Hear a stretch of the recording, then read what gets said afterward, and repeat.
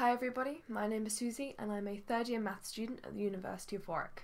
Now, despite being in third year, I do remember what it was like when I was a prospective student for the University of Warwick, and I remember that one of the resources that I could find like no information on basically was what the actual timetable would be like. Obviously, I could kind of look at some of the modules that would be available and I could see module reviews, but I really couldn't find information about, what my day-to-day life would look like. So despite it being 2 years later, I thought I would go over what my timetable was like at the time, and to the best of my abilities try to kind of give, I guess, a rough kind of module review for some of the modules that I was taking at that time. Obviously, the opinions stated are A, my opinion, but B, are also very reflective of what was happening at the time. So in first year, obviously we were in the middle of the pandemic, so basically everything that I had was online. I don't think I had... Oh no, actually, I'm immediately lying. I think I had some of my personal tutor meetings were face-to-face, but apart from that, I think basically everything else was online for safety. So some of the things that were happening back when I was in first year might not be what are going to be happening when you're in first year. There might have been module changes, and also I took some optional modules which I'll get into later, so you might not take those modules when you come here. So I guess a load of disclaimers. Now that I've got this out the way, let's get right into it. So first, I think it's going to be useful to give kind of like an explanation of how maths works at Warwick, or at least my experience of how it works, because these things are changing, I suppose. My experience has always been through the CATS system, which is the Credit Accumulation and Transfer Scheme, which is a very fancy way of basically saying that different modules have, I guess, different weights, different amounts of credit attributed to them. So when I was in first year, most of the modules I was taking were either 6 CATs or 12 CATs modules. I think that is currently changing. I think they are moving to a 10 CAT and 15 CAT system, but I'm not entirely sure about that. Basically, I think the idea is meant to be that 1 CAT is worth 10 hours worth of work. So obviously then a 6 CAT module, 60 hours of work, 12 CAT, 120 hours of work. Very simple, you get the idea. The minimum number of CATs per year was 120 and the maximum was 150.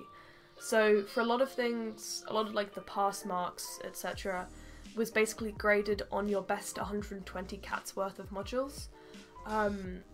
There's specific ways they judge these things. It's not really worth me getting into. But basically what that then meant was, because you kind of had those 30 CATs which you could choose to do or not do. I know that some of my friends chose to take extra modules so that, if one of them went really badly, it wouldn't be counted in their best 120 CATs.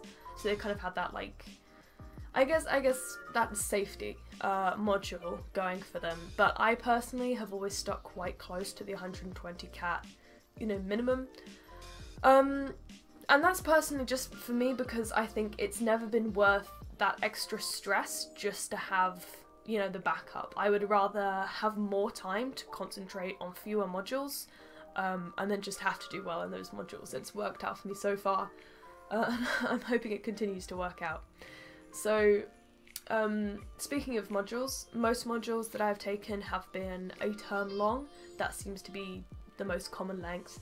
Occasionally you get 2-term ones, but that's normally for something that's like a core module that there's so much content that it has to be over 2 terms, or if it's like an essay writing module, such as your second year essay in year 2, that's across multiple terms to give you extra time to do that writing, I suppose. But yeah, most modules last for 1 term, and then most modules are taken in either term 1 or term 2. There are some modules in term 3, but from my experience they're quite rare, mostly because term 3 is normally treated as an exam term. You're either taking exams or revising for exams, so most people don't like to also be learning a new module on top of that, which you then get examinated for basically almost as soon as you're done learning it. In first year I did take a third term module, And I actually quite enjoyed the experience, but I'll get more into that when I get into the actual term-by-term view, which is what I'm going to start doing. So first up, predictably, the modules that I was taking in term 1. So here we are on the Tabular website, which is one of the websites which Warwick uses quite a lot, this and Moodle. I have cut off some of the page just to maintain my privacy somewhat. But yeah, as you can see, this is the timetable that I had in November 2020, which is pretty indicative of what I was doing in first term in first year. For the first couple of weeks of a term, there's often kind of a transitionary period where, you know, you're choosing seminars because some of the seminars, there are multiple ones run, so you choose which group you end up in. And normally during the first week especially, they like to give kind of like a talk to the students in your year, so you kind of get up to date and up to speed with what's going on. So this is what I was getting up to. You can see right off the bat that I had 4 different modules: Introduction to Abstract Algebra, Foundations, Analysis, and Differential Equations. All of those 4 were core modules, so I had no choice to take those. Yeah, core modules, as the name suggests, they're meant to be kind of like the foundational aspects of maths, things that, you know, you need to know if you're going to continue your academic career in maths. And I think it's worth going into them with an open mind, because I think when I first was taking some of these, I was like, well, I have no choice. I'm not going to enjoy this, but I don't get to choose it or whatever. But some of the ones that I really didn't expect to enjoy, I have enjoyed. And some of the ones which I expected to enjoy, you know, I've realised that studying at university level is very different to studying at an A-level level. So going into core modules with an open mind, I think, is always a good idea. You can also see that I had this tutor meeting on a Monday. I did also have a meeting with a supervisor each week. I think we had an hour each week. That's not showing up on this timetable for some reason, but the tutor meetings and the supervisor meetings were very similar, where you were kind of working over extra questions from the core modules. But also that was kind of, I think, as much so that you had someone in the department who you could talk to as much as anything else. So that if you had any problems, if you wanted to chat about your academic or personal life or anything like that, if they couldn't help you, they could at least pass you on to someone else. So it was nice having that scheduled in, and also, I think, as I already mentioned, they were one of the only face-to-face things I had when everything was online, so it was especially nice to actually see people, I guess. But yeah, you can see it was a pretty reasonable split. I never had more than 3 hours of lectures on one day. I think that they do prioritise timetables in first year. That seems to be my experience. Or they try to make the timetables nicer for first years than any other years. I guess maybe they're trying not to scare everyone off. But yeah, you can see I had, let me just count that up, 2, 4, 5, 9 hours of lectures every week. Technically that's not 9 hours of lectures, because you can see some of these are seminars versus actually lectures. But I'll let you guys work out the split for yourselves. It's normally quite even between lectures and seminars, so it's an even split between getting new content and then actually kind of applying that with questions and stuff, which I've personally quite enjoyed. So of those 4 modules, I really enjoyed the Introduction to Abstract Algebra ones and the Differential Equation ones the most, I think. For all 4 of them, I think because it was online, each module had 2 lecturers and they would kind of swap. I don't remember any of the lecturers being that bad. I mean, it was definitely a culture shock that there were quite a few different teaching styles, I guess. In particular, Dave Woods, I think the only lecturer I'm going to name by name in this video, but mostly because he is head of undergraduate maths, I believe, and somewhat of an icon. He always made lectures very, very engaging, so I very much appreciated him teaching differential equations. Introduction to Abstract Algebra I really enjoyed because I found it just a very interesting module. I thought it was taught very well with lots of good, engaging examples, and I enjoyed working through the questions. But I know some people found it a bit definition heavy, Personally, I didn't mind that, but it did turn some people off of the subject.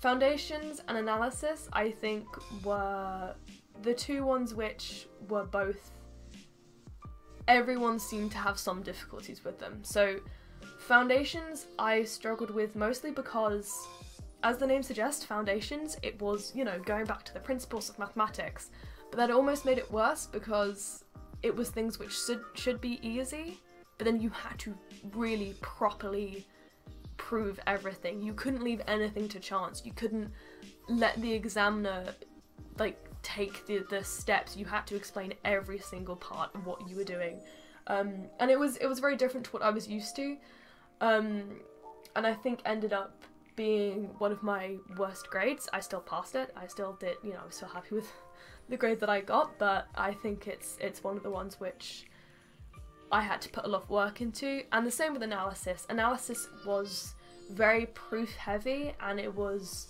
a type of maths that I hadn't really gone into a lot of detail before, so studying analysis, and analysis is one of those ones which keeps coming up through all of maths, so if you don't understand it, at some point, it's going to be a lot more difficult later, so it is really worth putting in that extra effort to understand it, and to not just, it was one of those ones which was very easy to kind of just, if you skim read the proofs, then you can be like, yeah, I understand this is, yeah, they just do that step, cool, whatever.